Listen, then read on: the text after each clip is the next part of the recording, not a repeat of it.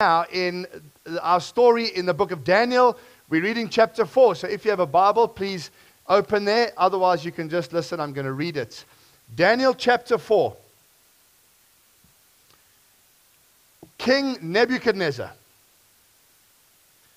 to the peoples, nations, and men of every language you live in all the world, may you prosper greatly. By the way, the whole of chapter 4 basically is a letter from the greatest king of the day, the greatest ruler, the greatest emperor, the most feared leader of the day, a man by the name of Nebuchadnezzar, has had an encounter with God, and he is going to tell, he found it good to write a letter to his entire kingdom.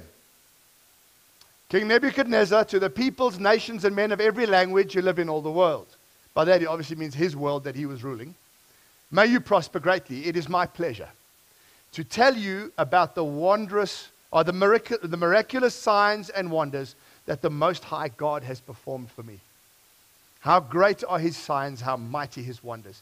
His kingdom is an eternal kingdom. His dominion endures from generation to generation.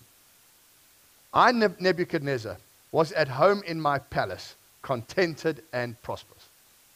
And then, of course, life turned south for him. I had a dream that made me afraid. As I was lying in my bed, the images and visions that passed through my mind terrified me. So I commanded that all the wise men of Babylon be brought before me to interpret the dream for me. When the magicians, enchanters, astrologers, and diviners came, I told them the dream, but they could not interpret it for me. But different to last time, eh? Where he has a dream where you must tell him the dream and the interpretation. Finally, Daniel came into my presence, and I told him the dream. He is called Belteshazzar, after the name of my God, and the spirit of the holy gods is in him. I said, Belteshazzar, chief of the magicians, I know that the spirit of the holy gods is in you, and no mystery is too difficult for you. Here is my dream. Interpret it for me. These are the visions I saw while lying in my bed. I looked, and there before me stood a tree in the middle of the land. Its height was enormous. The tree grew large and strong, and its top touched the sky. It was visible to the ends of the earth. Its leaves were beautiful, its fruits abundant, and on it was food for all. Under it the beasts of the field found shelter, and the birds of the air lived in its branches. From it every creature was fed.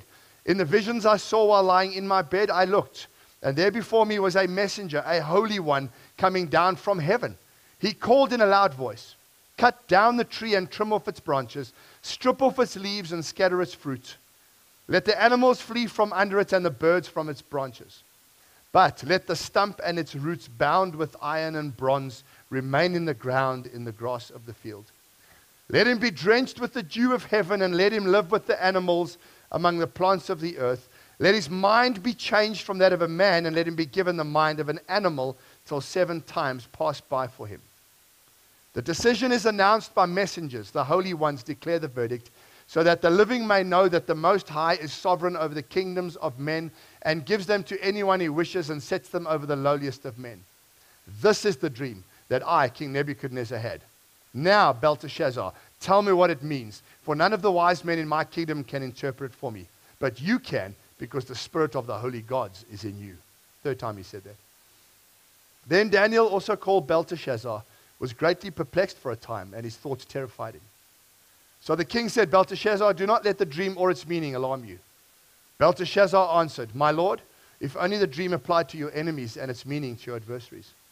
The tree you saw, which grew large and strong, with its top touching the sky, visible to the whole earth, with beautiful leaves and abundant fruit, providing food for all, giving shelter to the beasts of the field, and having nesting places in its branches for the birds of the air, you, O king, are that tree.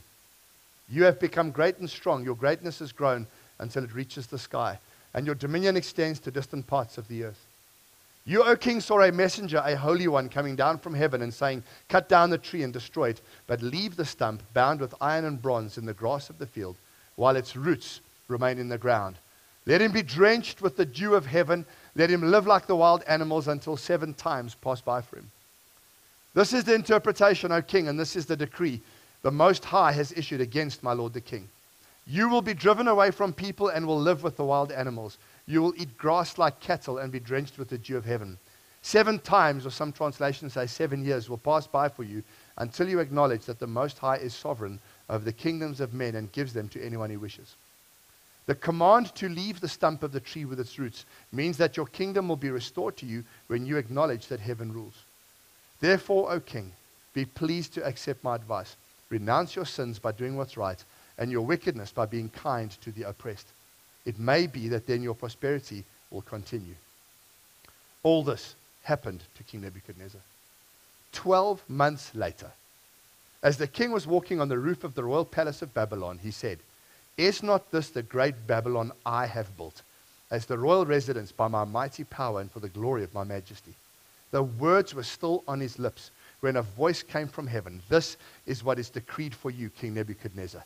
Your royal authority has been taken from you. You will be driven away from people, and you will live with the wild animals. You will eat grass like cattle. 7 times will pass by for you until you acknowledge that the Most High is sovereign over the kingdoms of men and gives them to anyone who wishes." Immediately, what had been said about Nebuchadnezzar was fulfilled. He was driven away from people and ate grass like cattle. His body was drenched with the dew of heaven until his hair grew like the feathers of an eagle and his nails like the claws of a bird. At the end of that time, I, Nebuchadnezzar, raised my eyes toward heaven, and my sanity was restored. Then I praised the Most High. I honored and glorified him who lives forever. His dominion is an eternal dominion. His kingdom endures from generation to generation. All the peoples of the earth are regarded as nothing. He does as he pleases, he does as he pleases with the powers of heaven and the peoples of the earth. No one can hold back his hand or say to him, "What have you done?" At the same time that my sanity was restored, my honor and splendor were returned to me for the glory of my kingdom. My advisors and nobles sought me out, and I was restored to my throne and became even greater than before. Now I, Nebuchadnezzar, praise and exalt and glorify the King of heaven, because everything he does is right and all his ways are just. And those who walk in pride he is able to humble. That took exactly 7 minutes to read. For the 7 years, this man had to walk through what he had to walk through. Let's look at what happens. We know from Scripture that God resists the proud, and we know he gives grace to the humble. So we can learn this morning how to navigate our future successfully by obeying, by leaning into, by trusting God. This chapter is the amazing story of Nebuchadnezzar's battle with pride and then his conversion through the sovereign grace of God. No one could have anticipated this event, especially after the many opportunities he had already had to respond differently to the revelations God had already given him. In chapter 2, none of the false gods of Babylon could reveal to him the content and interpretation of his dream about the future of his kingdom. Then Daniel speaks to him. He hears, and in chapter 2, verse 47, the king said to Daniel, "Surely your God is the God of gods and the Lord of kings and a revealer of mysteries, for you are able to reveal this mystery." So he acknowledges God, but he doesn't abandon his worship of false gods. Chapter 2. Chapter 3, which we did last time, God delivers the 3 faithful servants from the fiery furnace. Nebuchadnezzar acknowledges God again. Nebuchadnezzar approached, chapter 3, verse 26. Nebuchadnezzar approached the opening of the blazing furnace and shouted, "Shadrach, Meshach, Abednego, servants of the Most High God, come out, come here." So Shadrach, Meshach, and Abednego came out of the fire, and the satraps, prefects, governors, and royal advisors crowded around them. They saw the fire had not harmed their bodies, nor was a hair of their head singed. Their robes weren't scorched, there was no smell of fire on them. Then Nebuchadnezzar said, "Praise be to the God of Shadrach, Meshach, and Abednego, who has sent his angels and rescued his servants," etc. "Therefore I decree that the people of any nation or language who say anything against the God of Shadrach, Meshach, and Abednego be cut to pieces. Their houses be turned to piles of rubble, for no other God can save in this way." So for the second time, Nebuchadnezzar is very impressed at the God of Israel. However, he's not yet at the place where he's willing to turn from his idols and serve the living God. So now in chapter 4, there's another knock on the door of Nebuchadnezzar's life, because he now issues a statement out of what happened in his life. He issues a statement to the whole then known world, telling them what happened. So we pick up here in chapter 4, God's third warning to Nebuchadnezzar. This event seems to have happened near the end of Nebuchadnezzar's reign. His military campaigns are over. His famous building projects, archaeological discoveries have confirmed the splendor of ancient Babylon. It was caused to be numbered among the ancient wonders of the world. There was the Hanging Gardens of Babylon, the big wall of Babylon, etc. At this stage of his life, he's at ease. He's in his palace. He's enjoying the fruits of his success. He's living at large, and suddenly, God unexpectedly speaks to him in another dream. And this dream has another tree. This is a big tree this time. It's even bigger than the idol that he had built up, and it's bigger than the image he saw in his previous dream.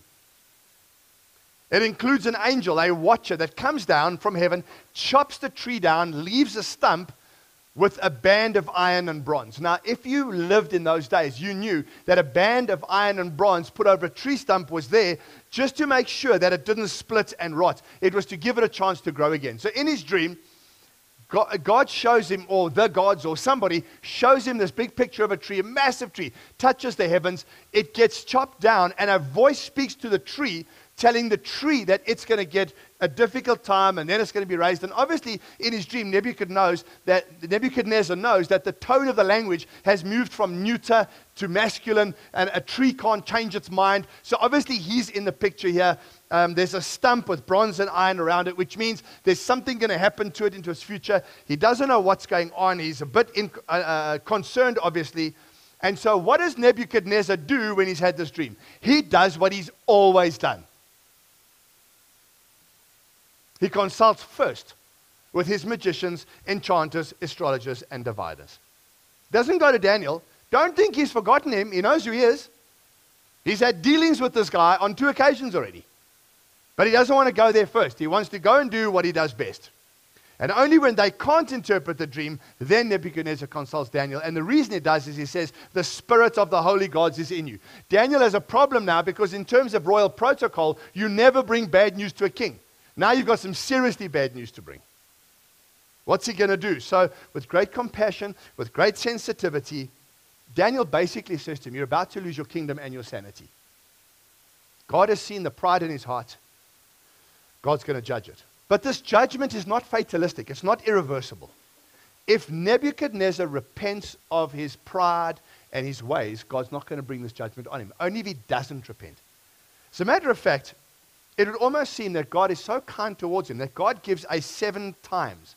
You're going to be like this for 7 times. And then, and the language of the day, the 7 times means God wants to release an appointed time to perfect a work of grace in his heart.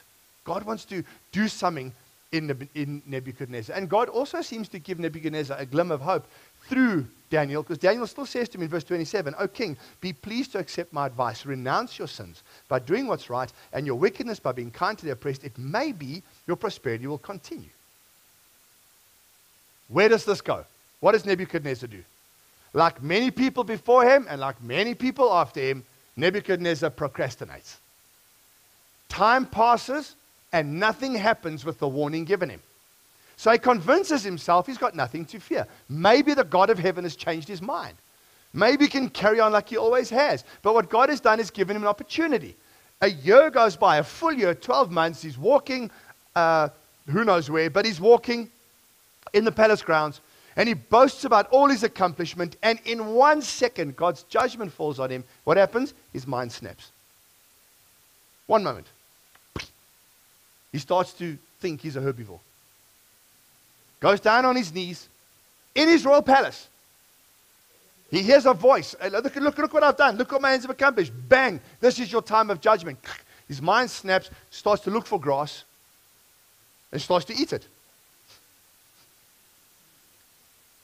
He's literally chased away from people into a lonely place. You see, God warned him. Said, listen, do this and this, and I'll work things out for you. What happens? The clock ticks. He doesn't listen. Now, by the way, the possible medical term for this psychological affliction of his is called lycanthropy.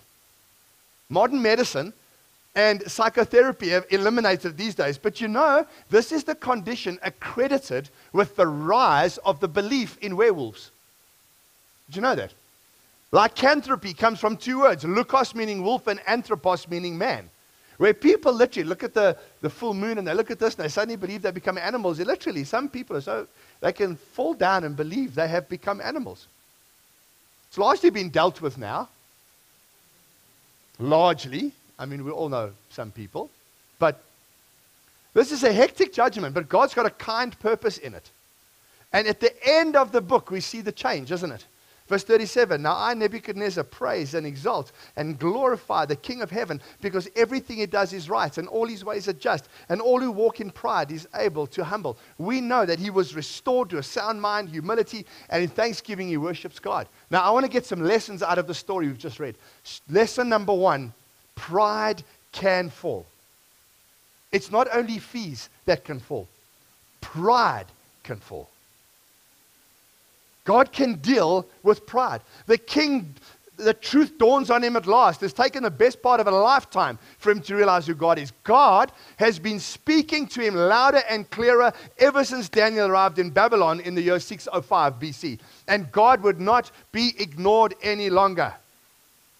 Nebuchadnezzar has a lesson to learn that millions of people are also busy learning it, even if they aren't aware of it at the time. Here's the lesson people are learning. Our God is a God who will not tolerate pride and arrogance. He actively opposes it. Why does God oppose pride more than anything else on planet Earth? Because it fuels our need for self-sufficiency. And Daniel has been put alongside King Nebuchadnezzar. Daniel didn't ask to go into exile. Daniel didn't ask for things to go wrong in his life, but through doing it, he gets put right next to the mightiest ruler of the day to speak into his life. And I want to remind some of you that you are born again. You are purchased with a price. You don't belong to yourself. You are a bought, treasured possession, which means God can do with you what he wants, when he wants. And sometimes that new job and that retrenchment and going from this job to this job is not that things are going badly with you. It's because there are Nebuchadnezzars in your world that are so full of pride, and God wants you to come alongside them, that when God begins to push their buttons, you're the one who's there to speak into their lives. Because God is not as concerned about their job. He's not as concerned about their home. He's not as concerned about their well-being as he is about their souls, because their souls are made in his image. Nothing else is. And God is a perfect father, and he wants his lost, errant, rebellious children to come back to him. But the biggest thing stopping them is pride, and God wants pride to fall. He is a God who exalts the humble.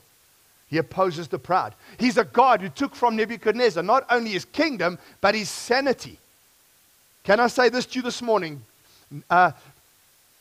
God doesn't settle simply for religious tolerance from mankind. Oh God, you there. Oh God, well done.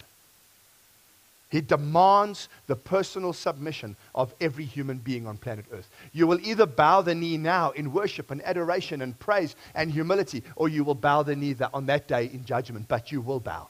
Every single human on this planet who has ever been, is now, or will bow the knee to God, either now as Lord and Savior or then as judge. But they will bow. Nebuchadnezzar was like so many of the people you and I know. He thought God would be satisfied with a little acknowledgement from time to time. Oh, it's Christmas, let's put up some tinsel. Refused to acknowledge that God is sovereign over all.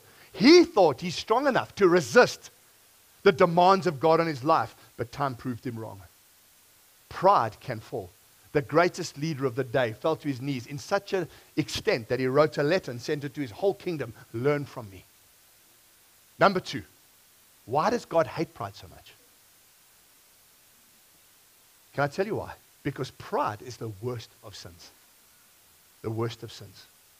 Thomas Manton once said, other sins are against God's law, but pride is against God's sovereignty. Because pride says, I'll do it. I don't need you. In the list of things God hates in Proverbs chapter 6, verse 16 to 17, pride or haughtiness is the top of the list.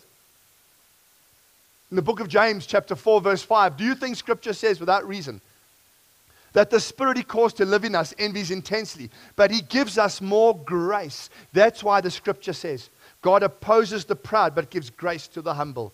Submit yourselves then to God. Resist the devil, he'll flee from you. Someone once said, pride is the shirt of the soul. It's put on first and put off last. Pride shut Lucifer out of heaven. Pride shut Adam and Eve out of paradise. it is still the sin that above all keeps people out of God's kingdom. So let's go there. Why? Why is pride such a problem? Number one, pride puts self before God. Pride refuses to submit to anyone else except self. It literally pits our will against God's will. In chapter 1, we see Nebuchadnezzar tries to undermine the loyalty of Daniel and his friends to God by bringing them into his temple, into his palace grounds, changes their food, changes their clothing. He even changes their name to get them to forget that God because he wants their skill set. In his pride, it's like, I'm going to get you to serve my patched together kingdom. I don't need you doing your own thing. You're going to serve me. And then what happens in chapter 2? God warns Nebuchadnezzar in a dream. I'm going to take your kingdom down. He's impressed. The king said to Daniel, your God's the God of gods. He's the Lord of kings, the revealer of mysteries. You were able to reveal this mystery. Even with a confession of God's power, he still did not stop worshiping his own gods. Then in chapter 3, he puts up an edict and says, you know what? Actually, this dream's bothered me. I'm going to put an idol up and you're going to bow to my idol. And if you don't, I'm going to kill you. The 3 Hebrew boys go in there. They survive through it. Incredibly. But those 3 Hebrew boys say, I will not bow. Why? Because in Exodus chapter 20, verse 1 to 3, God spoke all these words. I'm the Lord your God who brought you out of Egypt, out of the land of slavery. You shall have no other gods before me. So these 3 Hebrew boys, they're sitting in idol, threat, death, fire. I'm not going to bow to it. We absolutely refuse. Nebuchadnezzar blows a fuse. He's angry. He's upset. I'm going to make sure you go, and all the rest of it. Here's a lesson I want you to learn. God not only rescues the 3 Hebrew boys, brings them out. Nebuchadnezzar is all impressed. In all of this, I want you to see that God refused to give up on Nebuchadnezzar. How many of you know the hardest person you know? Unchanging. This one's never going to change. This one's so full of pride. This one that. This one that.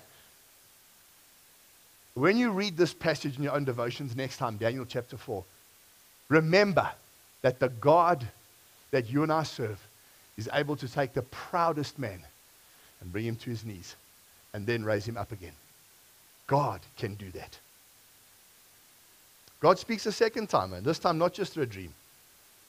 And this time he says, I declare the people of any nation or language who say anything against the God of Shadrach, Meshach, and Abednego be cut to pieces. I mean, the irony is that the God of gods who's doing these miracles gets Nebuchadnezzar's approval and his respect, but not his commitment. He still believes he's a self-made man, holds on to his pride. Haven't you and I known people, and maybe there's some of you this morning, who come to church with a need? Oh, here's a problem in my life. Come to church, God meets that need. And you even tell people, you clap your hands, you put 500 in the offering bowl. Maybe even you change your Facebook profile to a nice picture for a while. And you just show that there's some change in your life. And shortly, as soon as your problems are over and the issues are gone, you're out again till the next crisis. Obviously, no one in this room, has ever been like that. But we all know those people out there, like your second cousin.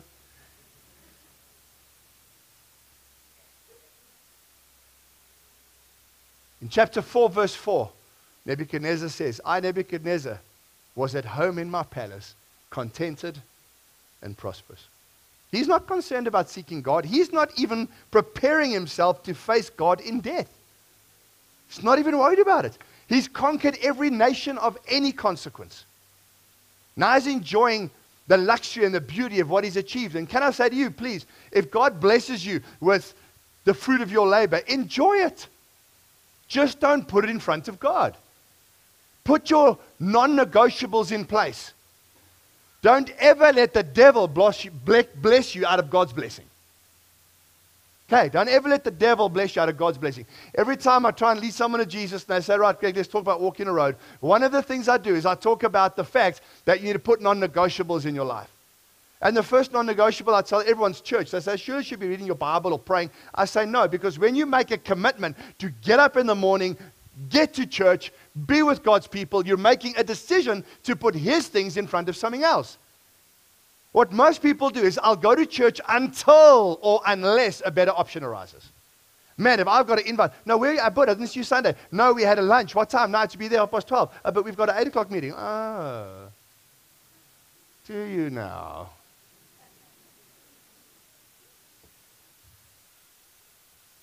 This guy's got an aversion to the God of heaven. Things go wrong. Every time things went wrong, he went to his own magicians first. Because he knew that when this guy Daniel arrives, he always brings his God into it, and it always changes everything. Isn't it? And you know the Bible says, have you ever thought about it, that you are the fragrance of Christ? To those who are being saved and those who are perishing. To the one, you are the smell or the aroma of life to life, the other death to death. What's that talking about? You know, sometimes you get into an environment and you just bring life to it, and people come to know Christ, and you share your testimony, and you pray for people, and God does things in people's lives. And other times, when they don't listen, and you go and speak to them, their lives get worse. Even though you're in there speaking to them. The one, you the thing of death, man, you hear in their consciences, they don't want to hear, they get angry. In either way, you're God's vessel. He knows, I'm not going to bring Daniel out, because Daniel's going to bring God into it. And he does. And he's trying to show him repentance is turning from sin to righteousness, from self to God. And at that point in time, Nebuchadnezzar has no intention of doing it. The text says 12 months goes by, a year. You know how long that is. And in that year, he ignores God's warning, goes on his merry way, forgets the lessons. It's scary how easy it is to suppress the truth and our consciences from what God wants. Isn't it? When we know he's spoken something to us. And in his pride, Nebuchadnezzar is taken up only with himself. Because pride dismisses God. Psalm 10 verse 4. In his pride, the wicked does not seek him. In all his thoughts, there's no room for God. I mean, before we become Christians, don't we arrogantly often say that we'll only believe in God if he shows himself to us? He must do a miracle. If he does something amazing, I'll believe in him. Scripture shows that signs and wonders are not enough to save anyone. It's not enough. If someone's holding on to pride already, even signs and wonders will not help them. Nebuchadnezzar sees 3 godly men thrown into a fire and come out alive. Not only that, he sees what looks like the Son of God literally go join them in the fire, and he still doesn't repent. He would not humble himself. Can I tell you, sometimes you don't need more evidence. You need to humble yourself. You need to say, okay, God, I don't want this pride in my life. Because pride refuses to submit to God. Let me ask you a question. Why don't people naturally believe in Jesus and give their lives to following him? I mean, if the gospel is good news and you read the Bible, when Jesus walked the earth, he had to get up in the morning early, go up a mountain, then he had to go across a dam, and then he had to do this, and then he had to get away from people because they were all over him. Today, churches had to advertise to get people in because they don't want to come. But in Jesus' day, they were all around him. Until, of course, the point came where he said, eat my flesh and drink my blood. Then, of course, no one wanted to follow him anymore. Why don't people want to follow Jesus today? If this is good news and it's so exciting and your life changes, why don't people want to believe? I think for the simple reason that Jesus stands in the way of us pleasing ourselves. Pride puts self before God. It exists in all of us by nature. Second thing pride does is it takes credit for God's gifts. God hates pride because we take glory for ourselves. What do we mean by that? God prospered Nebuchadnezzar, but Nebuchadnezzar thinks he did it himself. That's how we all think. The reality is this: everything good in us, every ability we have actually comes from God our Father. Psalm 100 verse 3. Know that the Lord is God. It is he who made us and we are his people, the sheep of his pasture. Paul puts it bluntly in 1 Corinthians 4:7. Who makes you different from anyone else? Or put another way, what do you have you didn't receive? And if you did receive it, why do you boast as though you didn't? And that's what Nebuchadnezzar is doing, thinking it's me. But by the end of it, verse 34, I, Nebuchadnezzar, raised my eyes toward heaven. My sanity was restored. I praised the Most High. I honored and glorified him who lives forever. He starts to realize that everything I have is actually given me from above. But pride makes you think it's all yours. The third thing pride does is it's delusional. Because pride helps you think that you can control your own life. You're the captain of your soul. You're the master of your fate. You decide what happens. Nebuchadnezzar was in for a big surprise. When he walks in the wisdom of a whole people, the next minute his mind snaps. And he's reduced to the level of a wild animal. When the allotted time given to learn the lesson had passed, and his sanity was restored, he came up with some very good biblical theology. He wrote in verse 35, all the peoples of the earth are regarded as nothing. He does as he pleases with the powers of heaven and the peoples of the earth. No one can hold back his hand or say to him, what have you done? You see, for years, the king had lived, in a sense, like he was unaccountable to God. Safety in his own independence and autonomy. And then he learned that pride is delusional. Can I make a few statements quickly? God is the sovereign ruler of earth too, not just heaven. When you read News 24 and you start to see petrol prices gone up, fertilizer prices, which influences food, and you see that everything's going up and everything's going crazy, and it's Russia and it's Ukraine and it's this and it's that, and the nations of this world are still trying to live without God. And he says, really? He says, I will show you that you cannot build something for yourself. There's never been a united nations. There's never been the rights of all humanity. As you know, instead of explorations to Mars, we could take the resources that we spend on space travel and clothe, feed, and home every single person on planet Earth. So why don't we? Because in our pride, in our delusional state, this world says, I don't need God. And God reminds you, I am the sovereign ruler of earth too, not just heaven. You can't control the weather. You can't control anything.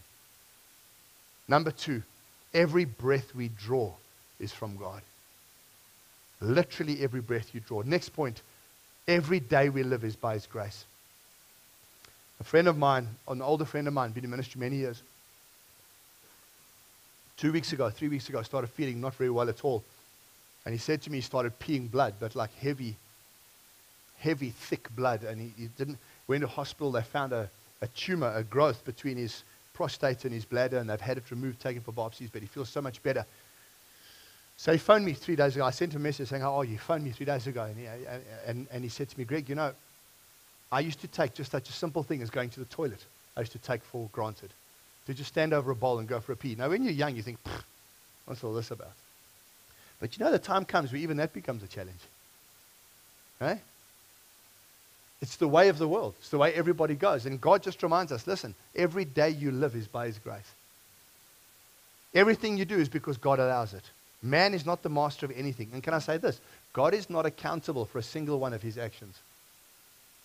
He does what He wants, when He wants, to who He wants, how He wants, and why He wants. And our response is simply, yes, Lord, to a King and a God that is so above us. And lastly, I want to say, pride is earthbound. Pride is earthbound. What do I mean? God sent this affliction on Nebuchadnezzar because God said to Nebuchadnezzar, you are made in my image. And as an image bearer of mine, I created you to look up. And if you look at the end of his life, he says, all majesty, all glory, I exalt, I lift up my eyes to sanity, I looked up my eyes. But for a number of years he didn't. And God said to him, okay, you know what? You insist on looking down at you're standing on the palace grounds, you're looking down at your kingdom, you're looking down at everything. You refuse to look up, you only look down, then I'm going to help you look down. And I'll help you look down for 7 years. And you will look down for the length of time it takes for your heart to break in its pride. That self-sufficiency that says, my life is mine. I say what I want. I do what I want. I release when I want. I hold on to grudges when I want. I do this when I want. I do this. God says, you know what? I'm going to keep you there for 7 years until a perfect time, 7 times it was determined. Because God knew that's how long it would take to do a perfect work in this oak's life. And then when he did look up, he looked up toward the God of heaven and he said, wow. Now, you and I can learn from Nebuchadnezzar's encounter with God that nobody is beyond the opportunity of salvation. You can't get anyone as disinterested in the God of Israel than Nebuchadnezzar. Yet God brought him to his knees and humbled him. The Bible teaches that salvation is from the Lord, from start to finish. Jonah in chapter 2 verse 9 says, but I with a song of thanksgiving will sacrifice to you. What I have vowed I'll make good. Salvation comes from the Lord. When a thing spat him out. Salvation comes from the Lord. Every time someone gets saved in this church, I pray over them, Philippians 1:6, every Sunday. Being confident of this, that he who began a good work in you will carry it to completion until the day of Christ. Friends, 2 lessons I want you to take out of today. The first is that God will chase every single person, no matter how arrogant or prideful they are, because he loves them. Nobody is beyond the grace of God to be humbled and to come to know Christ. Nobody. Even the worst person you think you know. When God gets a hold of him, he'll bring him to his knees. You need to know that. God will humble anybody. Because God wants to bring people to a place where they understand that their dependency is totally on him. If you've ever been in that place where the Lord is all you needed, and the Lord is all you wanted, and the Lord is all you had, I dare you to tell me differently, but that your fellowship with him was at its best. That you found his presence unlike ever before. You were blessed with the knowledge of your God, for which you've been prepared for an eternity. And the reason God hates pride is because pride always puts something else in front of God. Never allows him to be first. But he loves this world enough. I'll tell you something. He'll look after you, but he will bring this world to its knees unless they come to know him. That's number one. Number two, how's he going to do that? How did God humble Nebuchadnezzar? Gave him a dream, spoke through a messenger, and then used people. God won't bring you to that place until he has spoken to you through a number of people and give you an opportunity. Now, who's to say you're not one of those people that God just wants to use to come alongside the Nebuchadnezzars of this world, to just bring your Christian testimony into the world? We have a world so far removed from God. And we want to see people coming to know him, and all they have to do is bow the knee now so they don't have to bow the knee then. And you can be the very person, your neighbor, your friend, your whatever, the work colleague, whatever. You've been put in that place to go to those Nebuchadnezzars and to tell them who Jesus is. And in recognizing their need for him, immediately self-sufficiency is replaced with a God-sufficiency. And immediately they realize how much they need him. That's your story. And what does God resist the most? Pride. Stand with me, please. Thank you so much for being a part of our meeting today.